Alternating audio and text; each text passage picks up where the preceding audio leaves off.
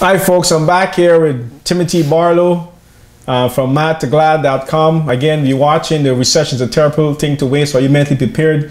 Tim and I and our list of guests is going to prepare you mentally and financially to take action to this recession so you can leverage and build wealth for yourself. So here we're talking about your perspective and how you're viewing this economy and how you're viewing the recession and how you can leverage it in a positive sense to change your life. So Tim, we've been discussing the things that people don't want and the things that they do want. Making a list, you say make a list, put left and right of what you don't want and what you do want. Of course, the opposite of what you don't want is what you should want. Once we have that and we're clear in what we do want, what's the next step? Well, with that step, you've come to a clear mental decision, you know, a conscious decision of what it is you want. Now we want to tap in further into the unconscious, which is to say, like the emotional mind. So when you sit down and you say, okay, this is the list that I want, what do I want, or how am I going to approach going to get that? A lot of excuses are going to start to come up. Really? Yeah, a lot of justifications, a lot of excuses, a lot of reasons why you can't do what you do, or just little blocks, little things you might say. You might say, you need money to make money, or how can I go ahead if I can't work 2 jobs, or I have kids, or whatever those excuses are. Those are actually a protection mechanism that our subconscious puts in for us. What is it protecting us from? From what we want. I know that sounds weird. So is it a protection or a prevention? Well, it's both. I mean, it's when we start to get towards what we want. I mean, IBM did a study on this many years ago. They created what they call the comfort zone theory, and that we all operate in a known zone, a comfort zone. What we know, what we've experienced, we can work towards. So when we're approaching success, for example, that's an unknown for many people. That a lot of people will say, for example, that, oh, I'm afraid of failure.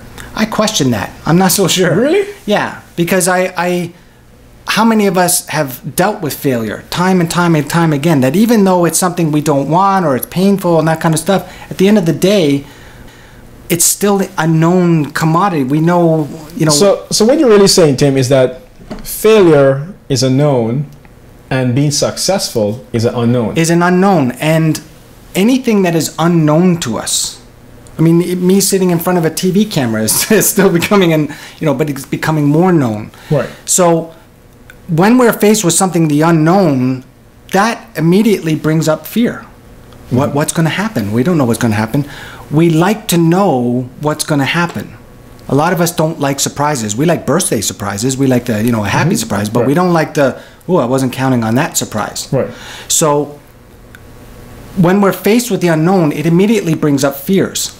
Those reasons and excuses and justifications are really that protection from that fear. I mean, it camouflages it in such a way that it prevents, it's the barrier that we have to get over. So what you're saying, we actually are preventing ourselves from being successful by using words like, I don't have enough money. Right. My credit is not good. Right. I don't think it will work for me. Right. And you're saying that's a known zone. It's to protect. It's to keep us comfortable.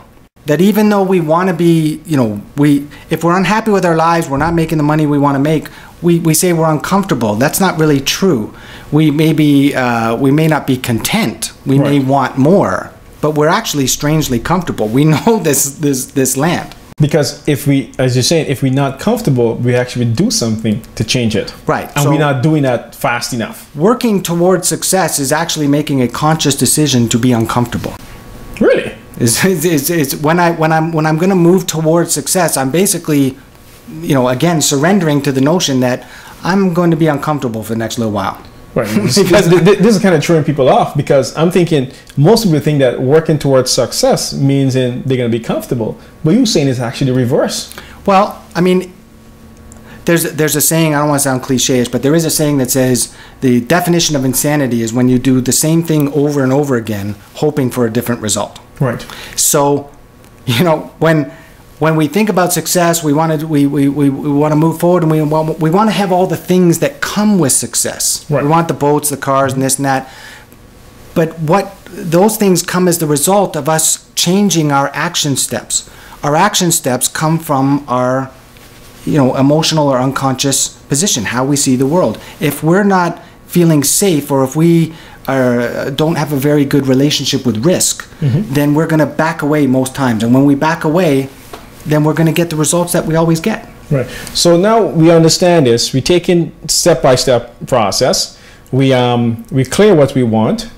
We are identifying now the things that's preventing us from getting where we need, which is our language or behavior and habits, which we don't have enough money, we don't have enough credit, we don't have a bigger job, blah, blah, blah. So now we identify these problems now, or these blockage. And what's next? Well, as I said, when we start to uncover these emotional reasons and excuses, we start to take a look and we say, okay, if I, for example, have a fear of success, then again, I want to peel that back a little bit and say, well, why? What is it that maybe I equate success to? So if you think, for example, when people think about they wish to win the lottery, I wish I win the lottery, that would take care of all my problems. That's true. You know, immediately it would take care of almost all your financial problems. And now you're going to have some new problems. You know what I mean? First of all, you're not going to know who your friends are anymore. Right. You know, it's possible. I mean, or you're going to, anyone new you meet, you know what I mean? You're